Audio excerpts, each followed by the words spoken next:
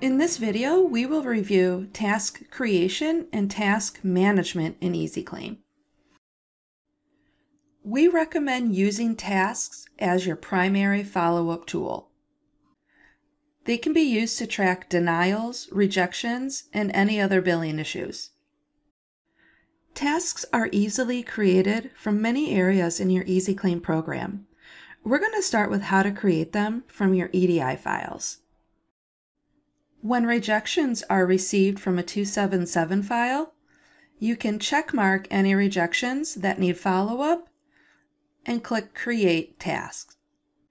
We pre-fill the subject line, but you can override that just by typing into that field.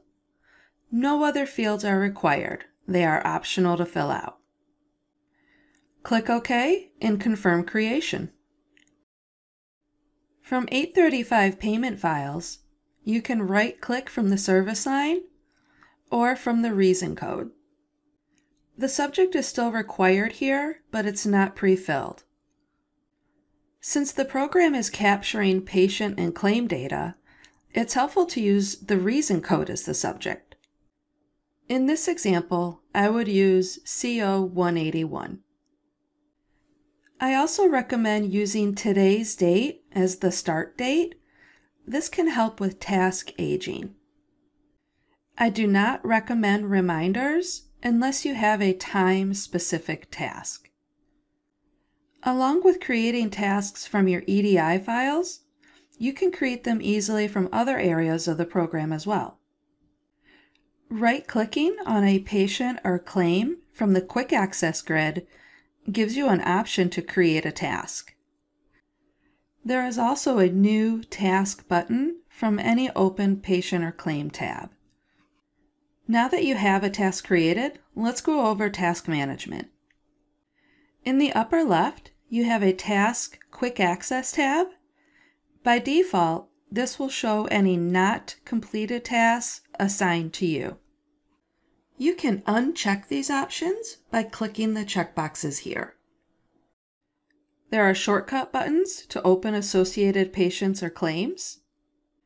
A single right-click on the task will display a menu of options like Mark as Complete, Open Associated Items, and Delete. You can also customize your column headers. Right-click on any header and select Column Chooser. By pulling the corner, you can enlarge the pop-up and see all your options, like patient name and payer. Drag and drop into place. You can also remove any columns by dragging them out of the grid. Some users like to use the larger task grid available from your Find button. Click Find and select Find Task. This will open a full page view of your tasks. Again, you can customize your headers, but you also have some additional actions when you right-click on a task.